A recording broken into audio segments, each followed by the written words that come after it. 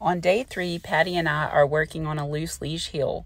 Walking a dog in a structured way really builds a bond between you and the dog.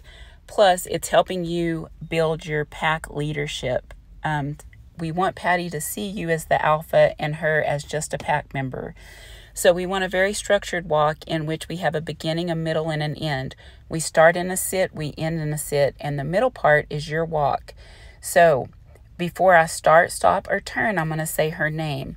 That works just like a blinker and gives her an indication that something's going to happen. And that way we're not just turning into the side of her, or we stop and she continues to walk on because she doesn't know what's going to happen. And all of that comes with practice. So I don't want her any further ahead than my toe, no further behind than my heel, and no further just to the side than I can reach down and pet her. She's doing really well.